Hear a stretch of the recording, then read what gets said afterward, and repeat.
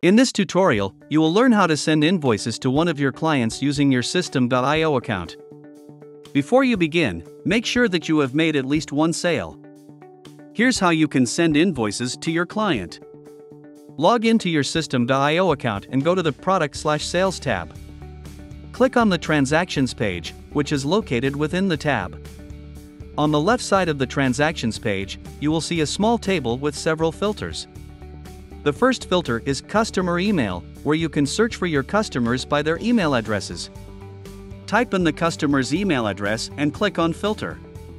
You can use the other filters to narrow down your search by offering, type of transaction, date of purchase, or course. You can click on the three dots on the right side of the invoice and select Send Invoice to Customer from the drop-down menu. By following these steps, you will be able to send invoices to your clients efficiently and effectively using your Systeme.io account.